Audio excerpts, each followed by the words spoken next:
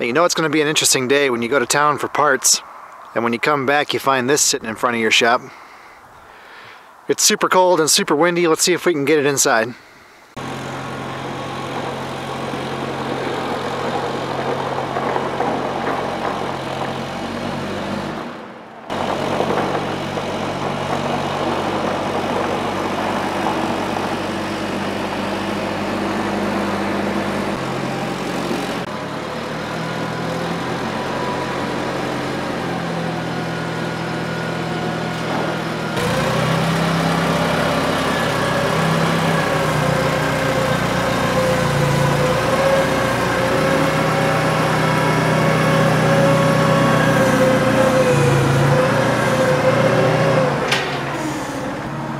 Apparently with both front tires flat, the only way it can steer is exactly opposite of the way you want to go. Howdy folks, welcome back. Today's project is this old Oliver tractor. I believe it's a 770. It actually belongs to my next door neighbor who unfortunately recently passed away. The family's trying to get things cleaned up and organized, and to that end they want to get this tractor running. It's been sitting in a corn crib for around 10 years. That's the last time it was started. And they tell me that before that it ran fine. They used to use it, you know, obviously for loader work, moving snow and manure. And I guess they also ran an auger with it on the PTO. So let's get to it. Well, let's take a little tour. The loader is a John Deere, or it's off of a John Deere. It's pretty crude. It's actually a trip bucket loader, so there's no cylinders for the bucket. You just have this latch mechanism, and there's a control rod there. You just pull a lever, and then gravity dumps the bucket for you. And then in order to reset it, you have to lower the bucket all the way down, and then it'll push itself back up into the latches. I think these are single-acting cylinders on the loader arms, meaning that it has hydraulic pressure up, but it's just gravity bringing it back down. There's only one hose coming out of them. 6-cylinder Waukesha gas engine. And it's 12 volt, but I believe he said it's positive ground. So I think that's a 12 volt generator. And then it does have power steering, but I guess originally these had a generator power steering pump combination. It was like one unit. And that went bad and they couldn't find another one. So they just grabbed a power steering pump out of an old Dodge truck, cut themselves an access hole in the side panel here, and away you go. Well, it's narrow front, but they switched the rims around so the offset's towards the outside. Makes it look kind of goofy. Sheet metal's not too bad. Imagine that's a Zenith carburetor. It's probably where we're going to have to go first. Not sure about the fuel tank. I guess we'll get there. No battery. And no seat cushion. I see the mouse traps really worked out well. These old row crop tractors never had 3-point hitches, so you're kind of limited on what you can do with it. It does have remote hydraulics. And a PTO, of course. Does have a suspension seat, which is nice. And your standard Oliver double H shift pattern. Actually don't know if they made any tractors that didn't have that same shift pattern. Oh. And then these levers here I think are for the hydraulics.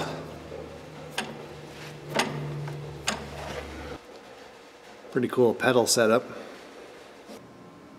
I guess we need one of those things that people use that tells them what to do. A plan, I think it's called. Sounds weird. I don't know where you guys want to start. Maybe get a battery. See if she even cranks over. It's got cables. The battery tray is not looking so hot. Let me see if I can scare up a charged battery. Shouldn't be too hard. I keep them right next to the clean 5-gallon buckets and the full grease guns. Just want to be sure that it is actually positive ground. A good place to check is at the coil. So All these old Olivers and most tractors use a standard Delco ignition system. And typically the coil is marked positive and negative. Yep, that one is. So that side says positive, that side says negative. And if you look at the harness, this side goes that way towards the key switch, and this side, the positive side, goes that way towards the distributor. So it is in fact positive ground because the points in the distributor pull the coil to ground. Well, that one's hooked right to the frame, so I guess that's a ground. So that'll be our positive cable. It's pretty crusty. We're gonna scrape it out here.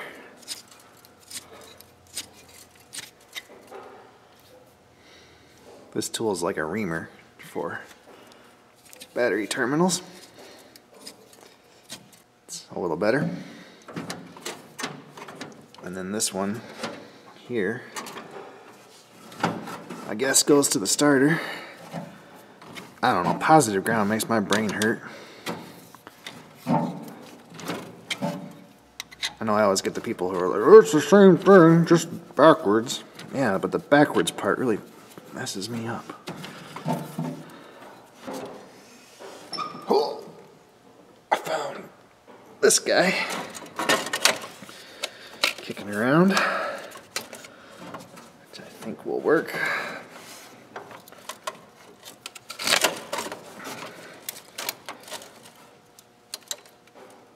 Okay. Now, gingerly. Yeah, seems happy with it.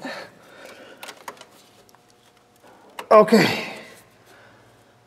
Cool.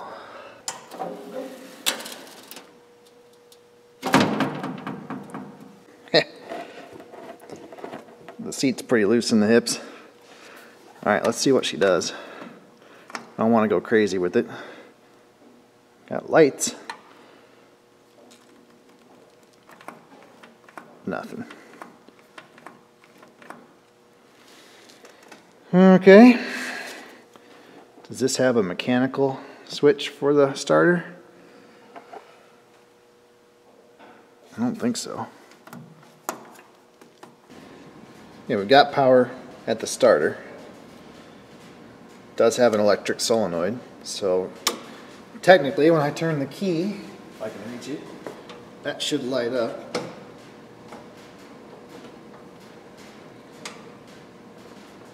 And it does not.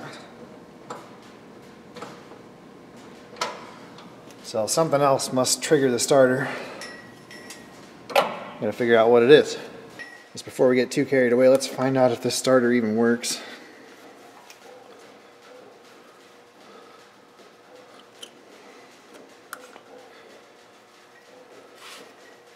It does. Not very happy about it, but it does. Jeepers, what's going on here?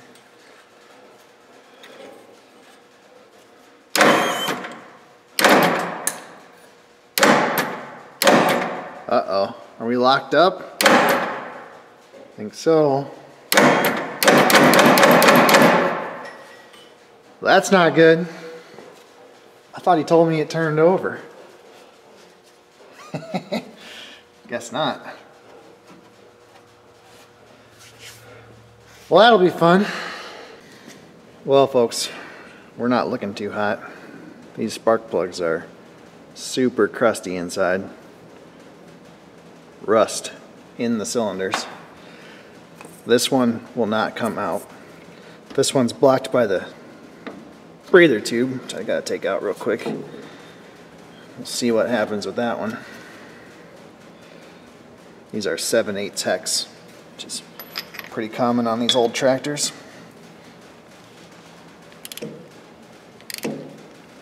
Okay, that one's gonna come out. So now we've just got one fighter.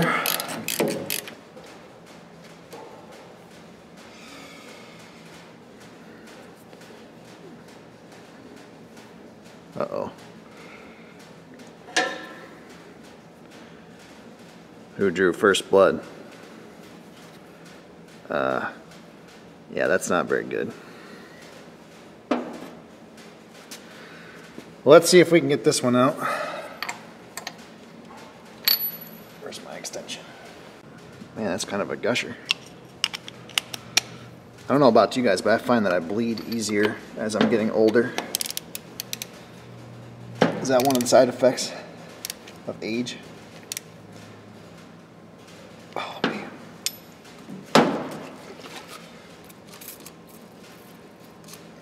Yeah, we'll go ahead and spray the rest of them while we're at it. This is PB Blaster, by the way, because everybody always asks me, and I just put it in this WD-40 spray bottle because this is the only spray bottle I've ever found that actually holds up.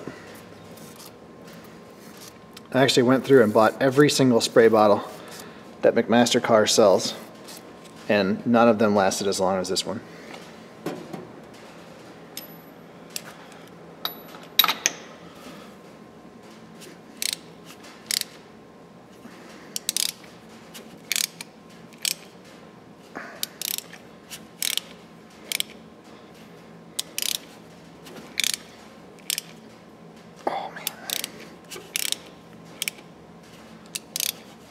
Do not want to break a spark plug off. That's a world of pain we don't want to enter.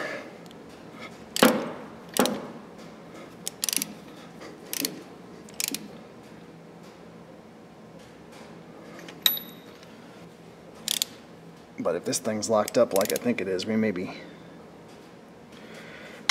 in big trouble.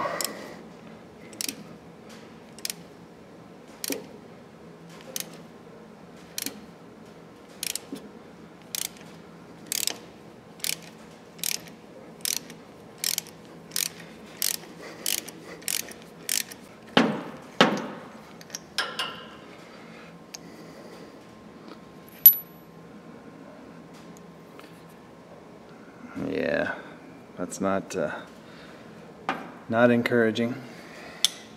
At least we got it out. All right, I'm gonna let that soak for a minute. I'm gonna find something to soak this up, and I'll be back. We probably should have started with the dipstick. She's way, way over full, and it looks like a chocolate milkshake. So it's clear full of water.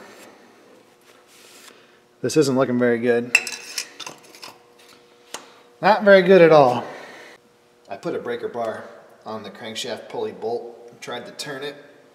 All that did was just tighten the bolt. So we're gonna try some old school tricks. This is a piece of 2.5 inch diameter super heavy wall DOM tube, and it weighs, I don't know, probably 40 pounds or so. And we're just going to slip that over top of the breaker bar, and then we're just going to leave it. So that's just putting weight on that breaker bar, and we're just going to let it sit there and kind of tweak that crankshaft. Step 2, we're going to use some snake oil. This is Marvel Mystery Oil. It does all kinds of amazing things, and it's the best cash I ever spent, according to Rob in Illinois. And if I can't trust a fellow Illinois resident, who can I trust? So we'll just dump a little bit of this stuff down in the cylinders.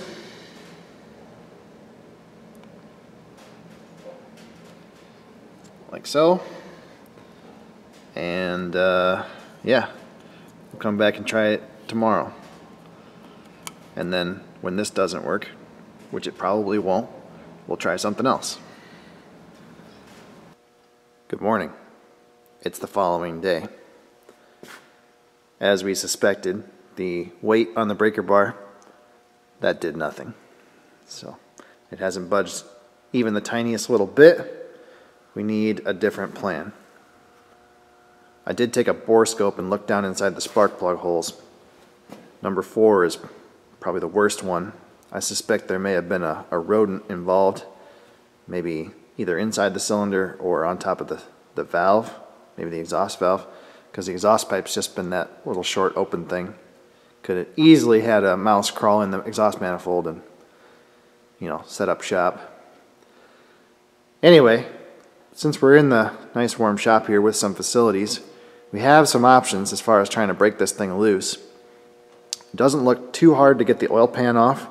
We could drop the oil pan, stick a bottle jack on one of the crank throws, and put some pressure on that, try to get it to bar over. We could attach something to the PTO shaft, engage the clutch, and then hang, a weight off of a long lever or pry bar hooked up that way. That doesn't work real well because there's like a 3-to-1 gear reduction on the PTO, so you lose some mechanical advantage. The other option that my dad suggested is to pull it or rock it with another tractor, such as the 1650. And his exact words were, "Don't be gentle." So that seems like probably the easiest thing to do. I think we'll get set up and try that.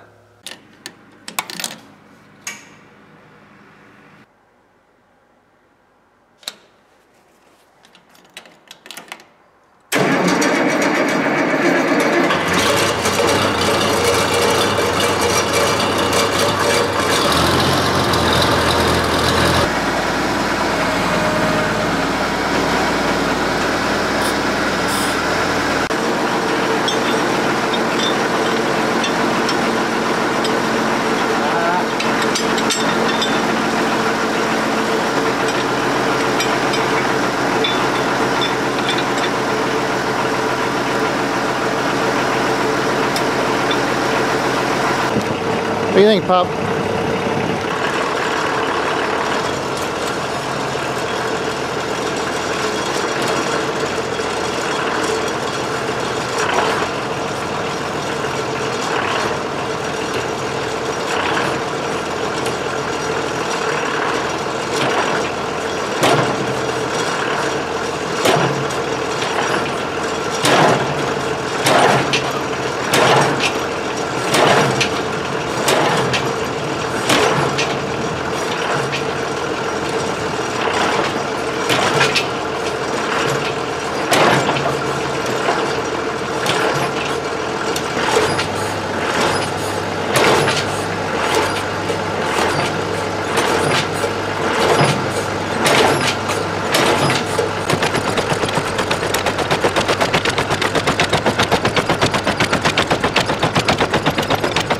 Well, that did nothing. And I mean nothing.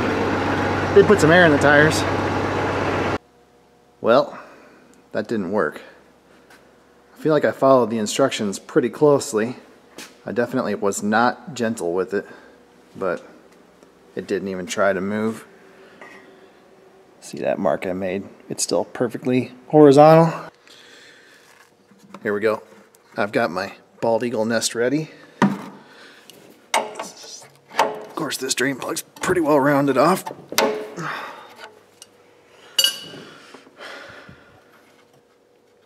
What do you think? Water or antifreeze? Is it going to be clear or is it going to be green? Or is it just going to be a milkshake? It's not going to be black, I can tell you that.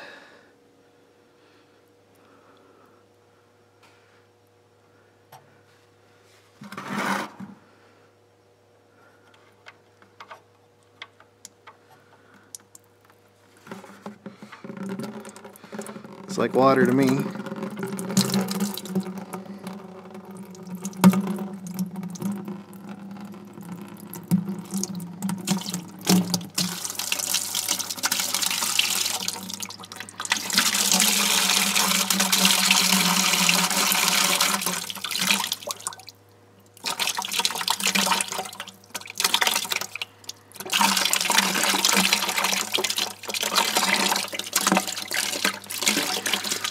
Well, there's your problem.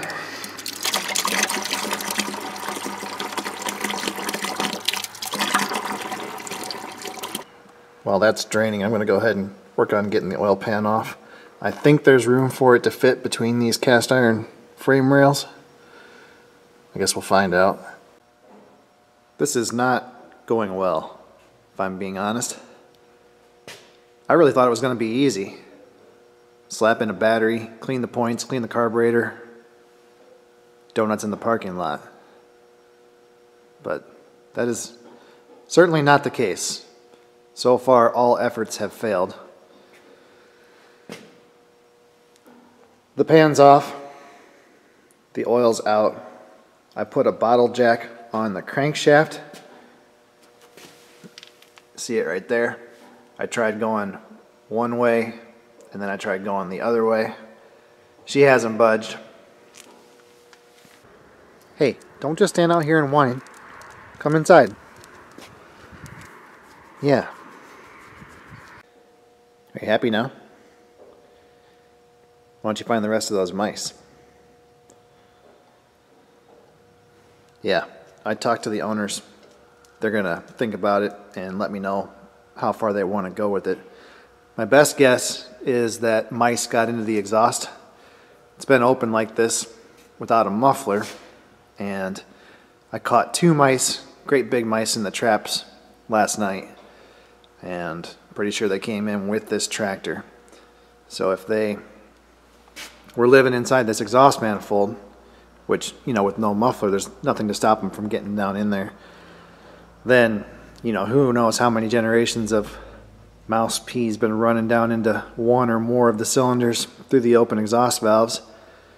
So I don't think we're going to get very far without pulling the cylinder head off, but even if we do that, we may find a lot of things we really don't like. So yeah, what a bummer. That exhaust manifold is packed full.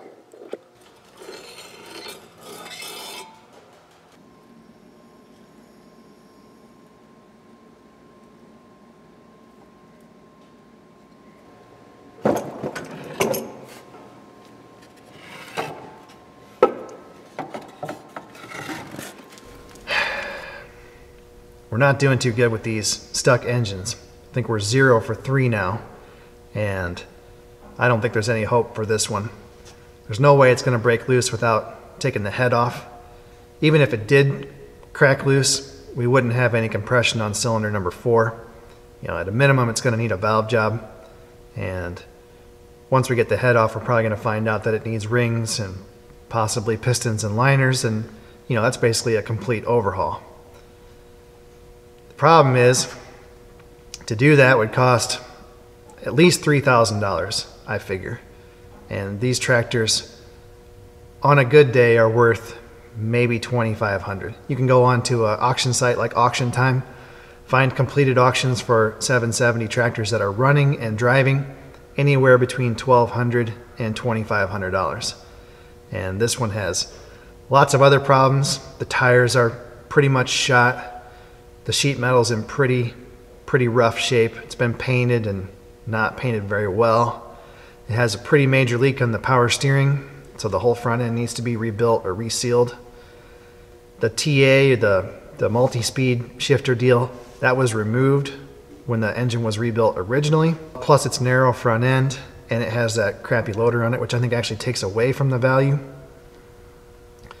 Anyway, I explained the situation to the owners, gave them a ballpark estimate of what I thought it might cost to fix this thing up, you know, a minimum to get it running and driving, and they decided they don't want to go any further. And I can't say that I blame them. It just doesn't make economic sense to do that. So, yeah. Thanks guys for watching, and I'll see you next time. Is what I would normally say, except I did the smart thing and I bought this tractor as is, and we're going to go ahead and fix it up on the YouTube channel. Won't make any sense financially, but it'll be kind of fun, and it'll make pretty good YouTube content, I think. There we go.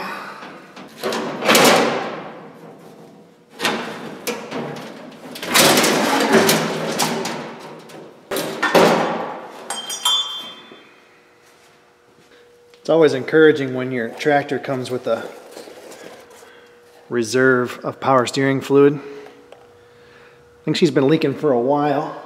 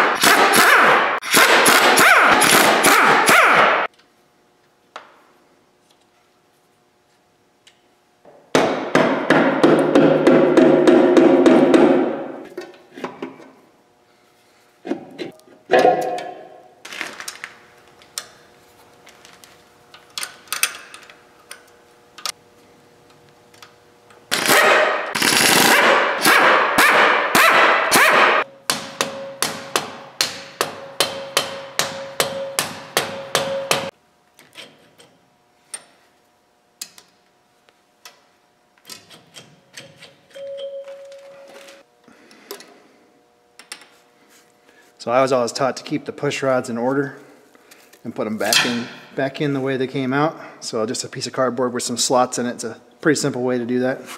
It's actually clear full of coolant, but the block drain is plugged, I guess. Nothing's coming out. So we're gonna try to blow through it.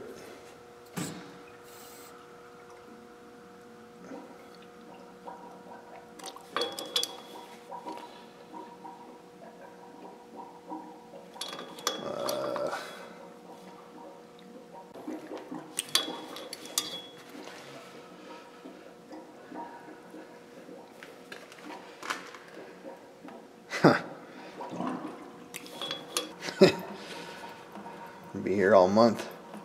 I think we have to take this whole oil tube and fitting assembly apart, or take it off of the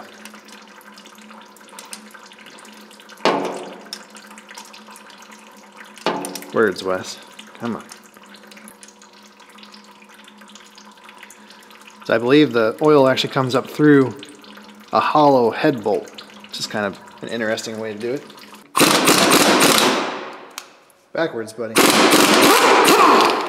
There we go. Helps if you loosen them. That's the deal.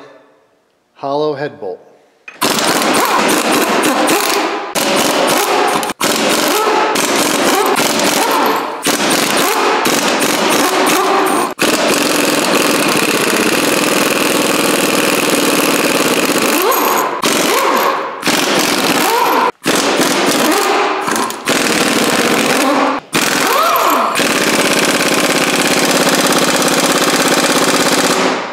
That's fun.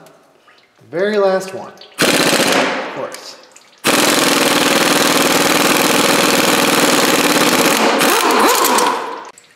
Well, they don't give us a whole lot to hold on to here. I'm thinking maybe we do something like this.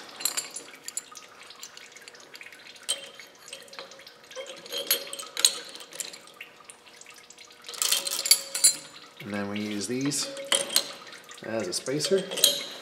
A couple days from now, I won't be able to find my 5/8 and 11/16 socket.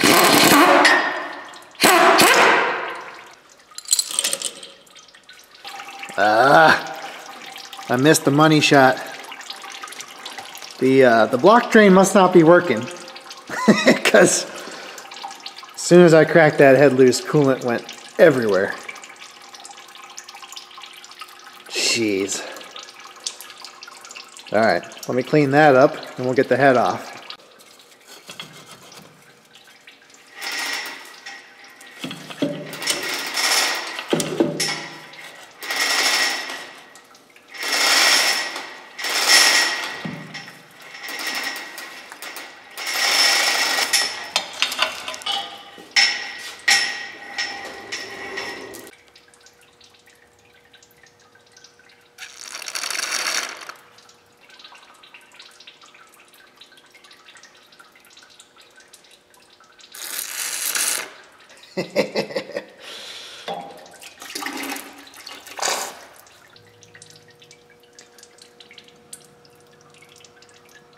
That's a pretty sad sight.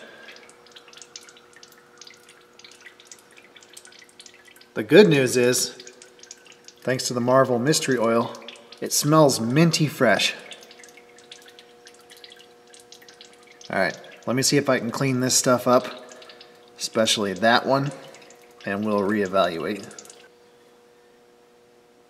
I have to say, it's really maybe not as bad as I thought it would be.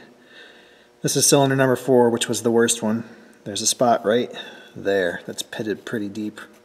And it does have a pretty good ridge worn in the liner, so she's got some hours on her.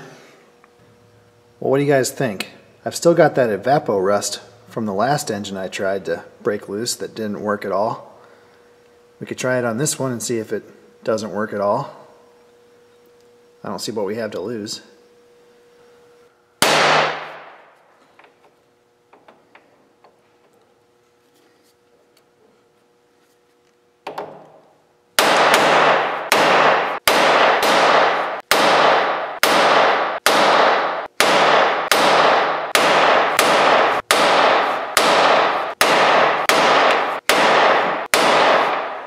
I wasn't really paying attention because I didn't expect that to work. Nothing else I've tried has worked, but it's broken loose. I'm sure of it. That piston's moved substantially. Yeah. So here's the setup. Last night, before I called it a day, I sucked the evapor rust out of the pistons, or out of the cylinders, and I filled them up with PB Blaster, a little bit of PB Blaster, and then I hung that breaker bar and the heavy piece of tubing on it again. When I came in this morning, it hadn't budged. Well, I also put these hold downs on for the liners, because you don't want the liners to push up out of the block. Anyway, then I tried rattling on them with the air hammer, and that didn't really do a whole lot other than beat up the top of the pistons, so that might not be the greatest idea. So then I went back to the jack. I've got the bottle jack there, pushing on the crankshaft through a long brass rod, and I just started hitting on the top of that piston, the one that I think is the one that was most stuck, and it moved. Now it's got the whole weight of the front of the tractor pushing up on it, or down on it, depending on how you want to look at it. But yeah, it moved. So I'm going to get the jack out of there, and we're going to try to see if we can get it, you know, to free up now that it's broken loose. We need to be a little more gentle, I guess is what I'm getting at. I tried, and I tried, and I tried. It's just not going to work. I've been pounding on that piston off and on all day, and it has moved significantly.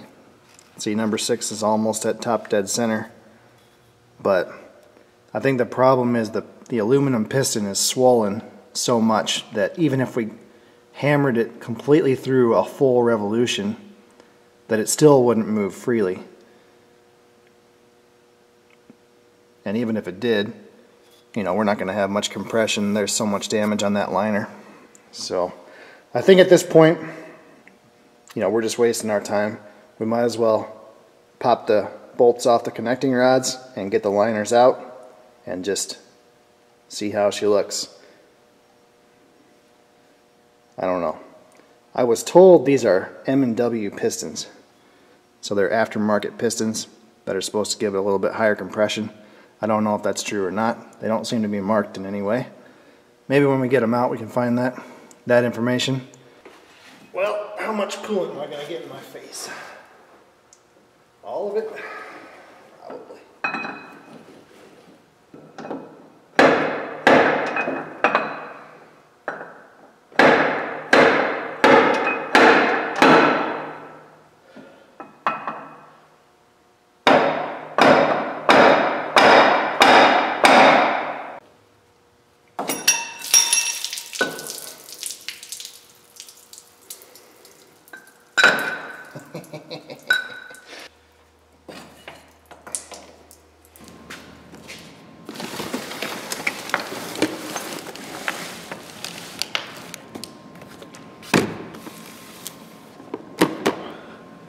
Good morning, YouTube. Behind us is an unholy mess that is the Oliver 770 project. But instead of dealing with that, I want to show you guys a couple of little treats that came in recently. After 180 something videos and 3+ years of creating them, I have finally upgraded to a quote unquote real camera.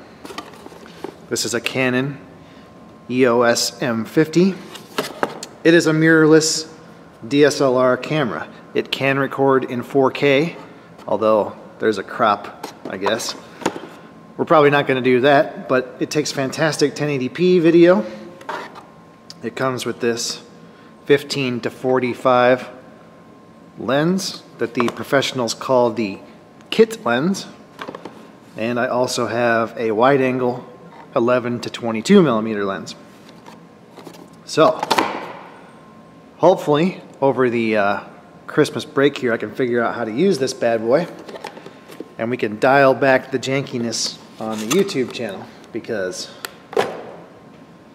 yeah, it's about time. Also, even more exciting, I'm a winner. Sorry about that, had to let the dog in.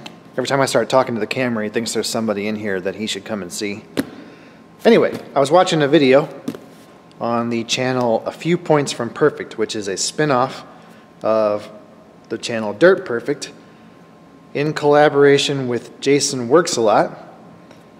And they're trying to make a podcast related to construction, earth moving, machinery, everything. Community involvement, how they got into YouTube, you name it, they've got it. And they're attempting to make a podcast, but they're releasing them as videos on YouTube. Anyway, I didn't actually know it at the time, but by leaving a comment on that video, I was automatically entered into a giveaway. And some kind of a, I don't know, algorithm or whatever randomly chose me as a winner.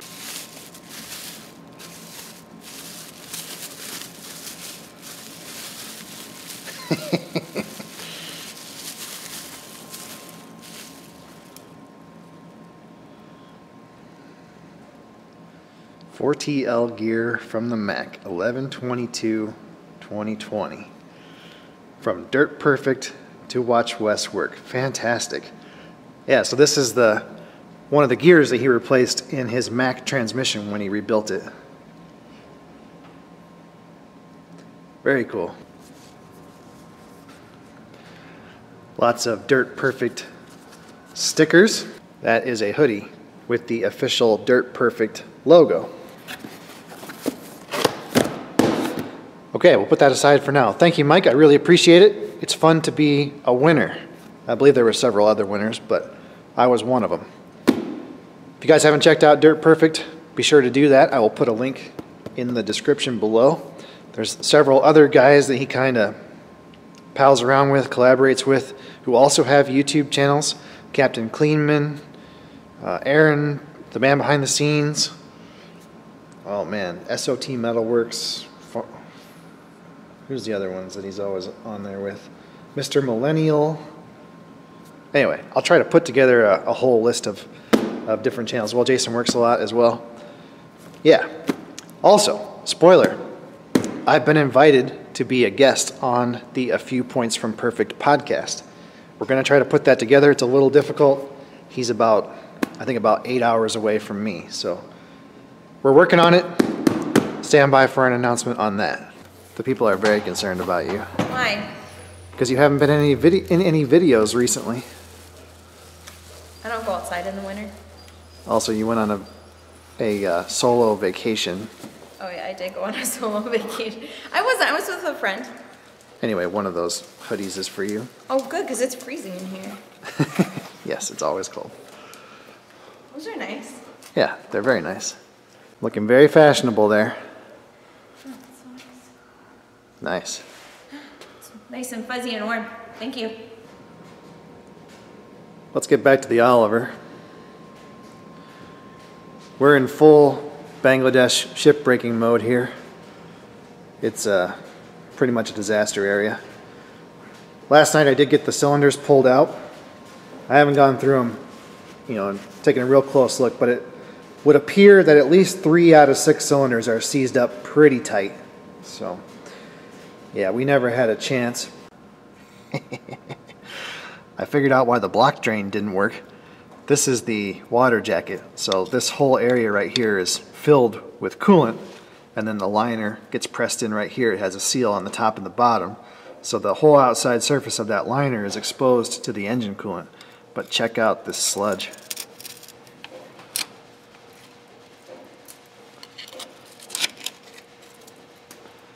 That's incredible.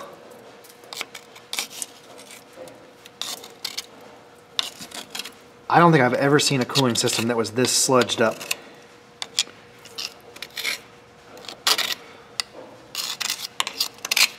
Now obviously it's the worst back here at cylinder number 6, the furthest away from the water pump, but holy crap.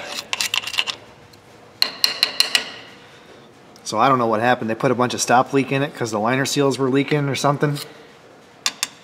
It's Yeah, it's a mess. Well, this should be good.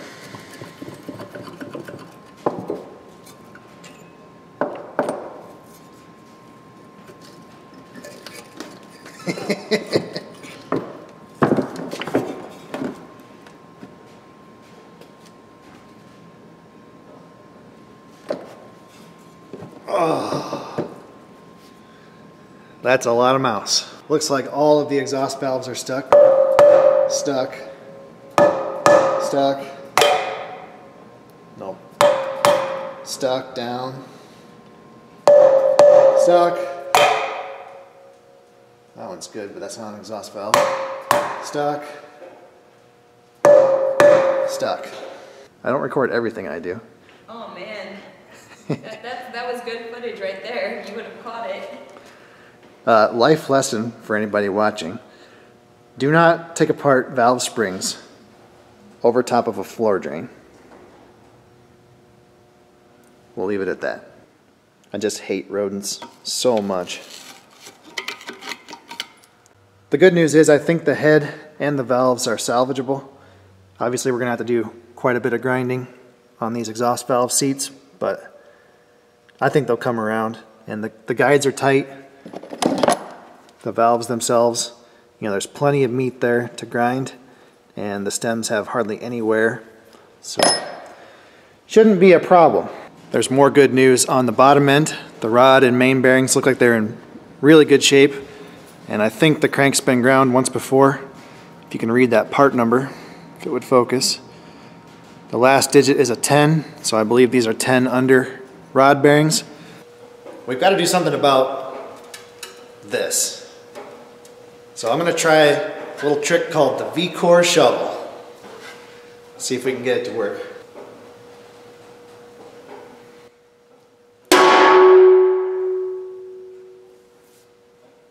Huh.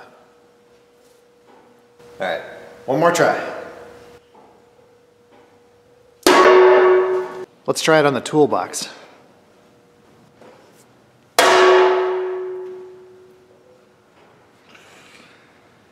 It's not really clean, but at this point, I'll take it. All right, folks, I think that's about as far as we can go with the Oliver 770 project for now. We're gonna have to have some parts. I thought initially we might be able to do kind of a Musty One Diesel Creek style, pound out the stuck piston, free up the rings, copper coat the head gasket, slap it back together and make it run kind of a deal, but it just isn't gonna work out that way. Even if we could get the engine to turn over, there's no way it would make any compression. There's too much damage to the exhaust valve seats, thanks to our friends here. I also don't think we would ever get cylinder number 4 to come around and make compression. There's too much damage to that piston and liner. So at a minimum, we need a valve job and we need one piston and liner. The problem I ran into is that this engine has a 3 9/16 bore diameter, and the only replacement parts that are available are 3 5/8 bore diameter, which means we're going to have to replace all 6 pistons and liners. You can't mix and match piston diameters unless you want to have a 3.5 liter hand grenade. The good news is that those parts are readily available, and the bottom end of the engine looks fine. We don't have to replace the rods and mains. We can put that stuff back together just like it was. The bad news is it's going to cost me about $800 for those parts. And we're going to have some other parts to make the thing actually run, like spark plugs, probably points and condenser, and maybe some parts for the carburetor. So I wouldn't be surprised if we're into this tractor for $900 to $1,000, and I wouldn't be surprised if we never get that money back, ever. Like I said before, this is a kind of a poor investment. These tractors really don't have a whole lot of value. But I kind of have a soft spot for these old Oliver tractors. I don't know why. They're not that good. I just kind of like them, and I want to fix it. So that's what we're going to do. I'm going to order the parts. I still have that Oliver OC46 crawler here. I want to get that done and send that home. Plus I have all my other customer work. So it may be a little while before we circle back to this tractor, but we are going to do an in-frame overhaul on it. We haven't done an engine overhaul video for, I don't know, several years, I think. So it should make good content for the channel. In the meantime, it's going to have to sit outside I went ahead and sprayed all the exposed surfaces down with fluid film and covered up the engine. It's winter time, there's low moisture content in the air. It shouldn't hurt anything for it to sit outside. Yeah, I think that pretty well covers it. Thanks guys for watching. I imagine this is going to be a pretty long video, and it definitely did not go in the direction that I expected, but that's reality, I guess. So thanks for hanging out with me. Have a Merry Christmas, and I'll see you next time.